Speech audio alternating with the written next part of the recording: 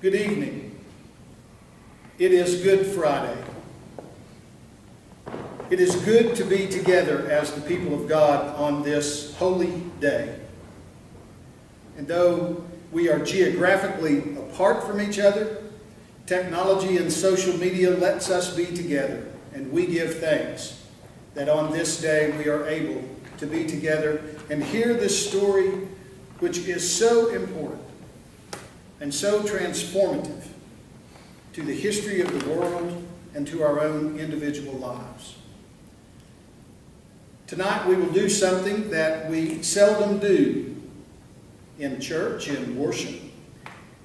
We will have a prayer and then a reading of the entire Passion of Jesus as it comes to us from John's Gospel. And that reading will be without commentary from me. Tonight we will let the words of the evangelist telling this story as it unfolded in Jesus' last days stand on its own.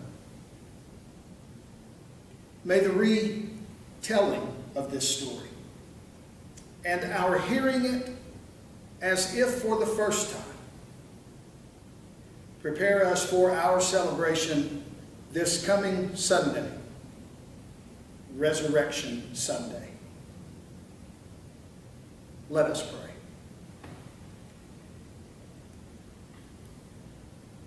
O Lord, your word is a light to our path. It is a guide for our life. Your word is filled with grace and truth and mercy. Your word is filled with love. As this word is read this evening, we pray for the power and the gift of your Spirit to be upon us. That what we hear will find a place of lodging in our minds and in our hearts. So now silence in us every voice except your own, that by hearing we believe, and that by believing we are your servants. Through Jesus Christ, who is the Lord, we pray. Amen. The reading tonight begins with the first verse of the 18th chapter of the Gospel of St. John. Hear the word of the Lord.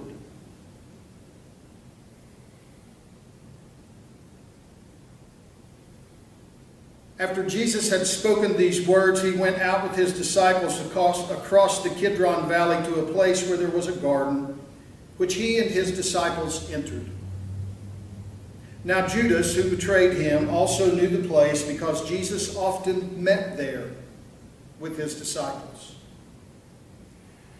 So Judas brought a detachment of soldiers together with police from the chief priests and the Pharisees, and they came there with lanterns and torches and swords. Then Jesus, knowing all that was to happen to him, came forward and asked them, "Whom are you looking for?" They answered, "Jesus of Nazareth." Jesus replied, "I am he." Judas, who betrayed him, was standing with them, and when Jesus said to them, "I am he," they stepped back and fell to the ground. Again, he asked them, "Whom are you looking for?" And they said, "Jesus of Nazareth." And Jesus answered, "I told you that I am he. So if you are looking for me, let these men go." This was to fulfill the word that he had spoken, "I did not lose a single one of those whom you gave me." Then Simon Peter, who had a sword, drew it, struck the ear of the priest's slave, and cut off his right ear. The slave's name was Malchus. Jesus said to Peter, "Put your sword back into its sheath. Am I not to drink the cup that the Father has given me?" So the soldiers, their officer, and the Jewish police arrested Jesus and bound him. First they took him to Annas, who was the father-in-law of Caiaphas the high priest that year. Caiaphas was the one who had advised the Jews that it was better to have one person die for the people. Simon Peter and another disciple followed Jesus. Since that disciple was known to the high priest, he went with Jesus into the courtyard of the high priest, but Peter was standing outside at the gate. So the other disciple, who was known to the high priest, went out, spoke to the woman who guarded the gate, and brought Peter in. The woman said to Peter, "You are not also one of this man's disciples, are you?" He said, "I am not." Now the slaves and the police had made a charcoal fire because it was cold, and they were standing around it and warming themselves. Peter also was standing with them and warming himself. Then the high priest questioned Jesus about his disciples and about his teaching. Jesus answered, I have spoken openly to the world. I have always taught in the synagogues and in the temple where all the Jews come together. I have said nothing in secret. Why do you ask me? Ask those who heard what I said to them. They know what I said. When he had said this, one of the police standing nearby struck Jesus on the face, saying, "Is that how you answer the high priest?"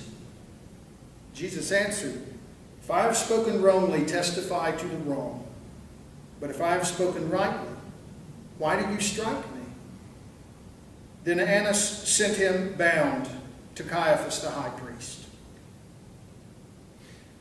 Now Simon Peter was standing and warming himself, and they asked him, "You are not also one of his disciples, are you?" He denied and said, "I am not." One of the slaves of the high priest, a relative of the man whose ear Peter had cut off, asked, "Did I not see you in the garden with him?" Again Peter denied it, and at that moment the cock crowed. Then they took Jesus from Caiaphas to Pilate's headquarters. It was early in the morning. They themselves did not enter the headquarters so as to avoid ritual defilement and to be able to eat the Passover.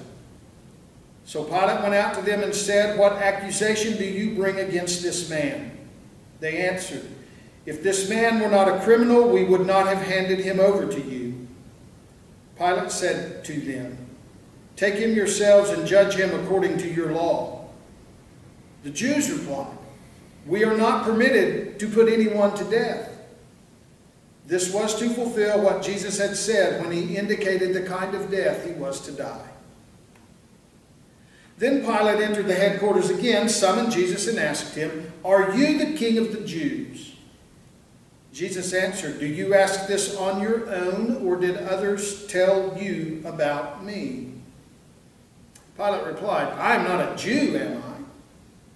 Your own nation and the chief priest have handed you over to me. What have you done?" Jesus answered, "My kingdom is not from this world. If my kingdom were from this world, my followers would be fighting to keep me from being handed over to the Jews. But as it is, my kingdom is not from here." Pilate asked him, "So you are a king?" Jesus answered, "You say that I am a king. For this I was born, and for this I came into the world, to testify to the truth. Everyone who belongs to the truth listens to my voice." And Pilate asked him, "What is truth?" After he had said this, he went out to the Jews again and told them, "I find no case against him. But you have a custom that I release someone for you at the Passover. Do you want me to release to you the King of the Jews?" They shouted in reply, "Not this man, but Barabbas." Now Barabbas was a bandit.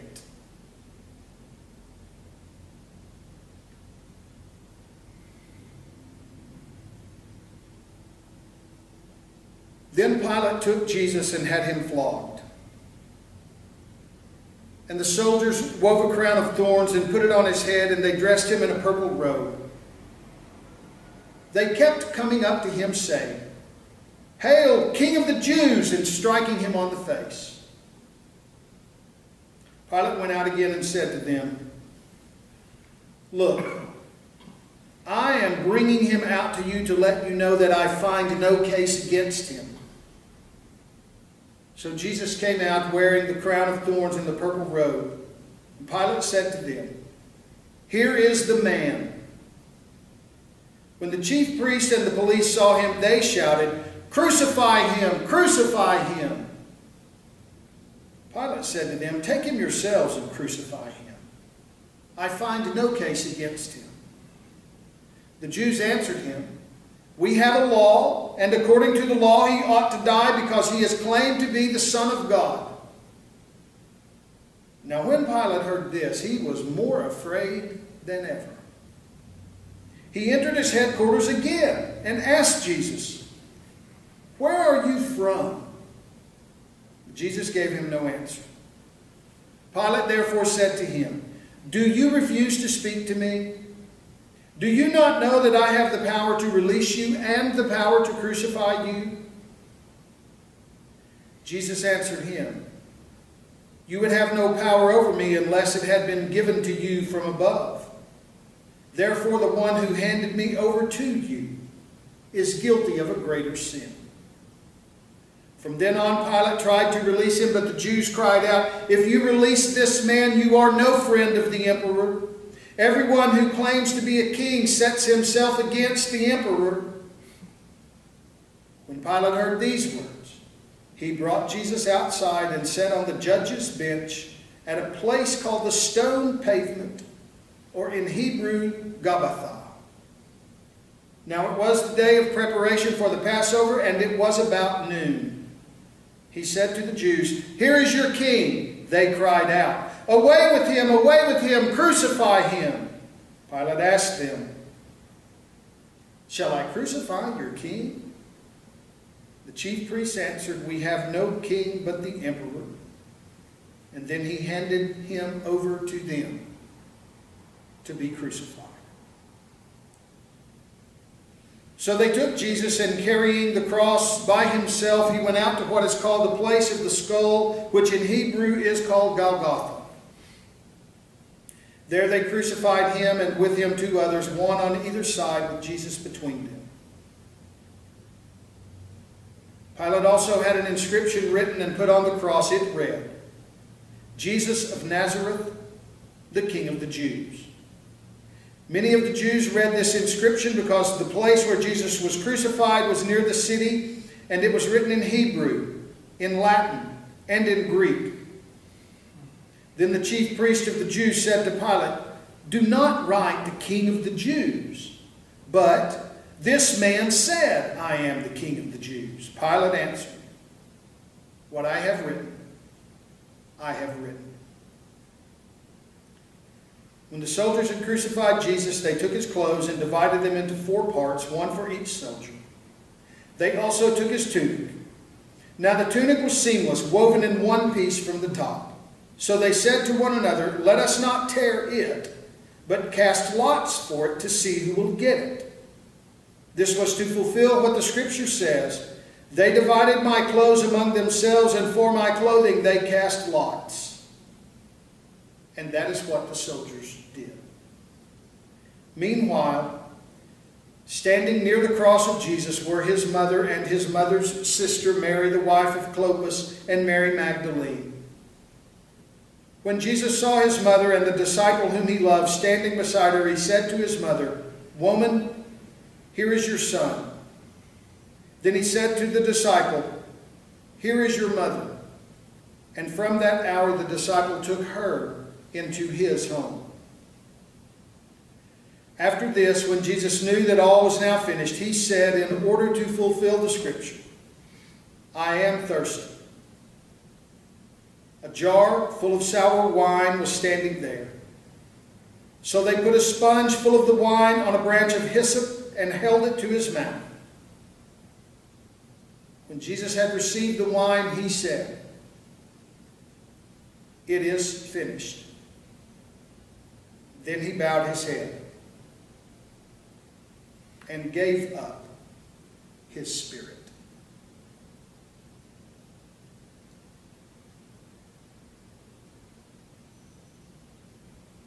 Since it was the day of preparation, the Jews did not want the bodies left on the cross during the Sabbath, especially because that Sabbath was a day of great solemnity.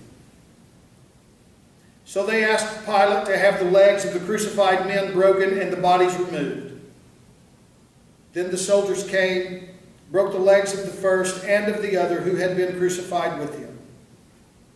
But when they came to Jesus and saw that he was already dead, they did not break his legs. Instead, one of the soldiers pierced his side with a spear, and at once blood and water came out. He who saw this has testified, so that you also may believe. His testimony is true, and he knows that he tells the truth. These things occurred so that the scripture might be fulfilled, none of his bones shall be broken. And again, another passage of scripture says, they will look on the one whom they have pierced. After these things, Joseph of Arimathea, who was a disciple of Jesus, though a secret one because of his fear of the Jews, asked Pilate to let him take away the body of Jesus. Pilate gave him permission. So he came and removed Jesus' body. Nicodemus, who had at first come to Jesus by night, also came, bringing a mixture of myrrh and aloes weighing about 100 pounds. They took the body of Jesus and wrapped it with the spices in linen cloths, according to the burial custom of the Jews. Now there was a garden in the place where he was crucified, and in the garden there was a new tomb in which no one had ever been laid. And so, because it was the Jewish day of preparation, and the tomb was nearby, they laid Jesus there.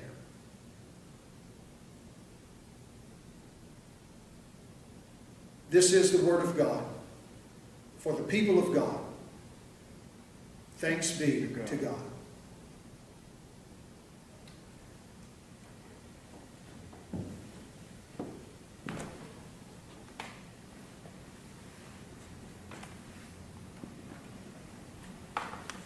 Let us pray.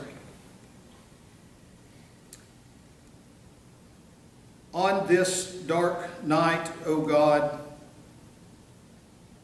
we seek your presence and your love and your grace.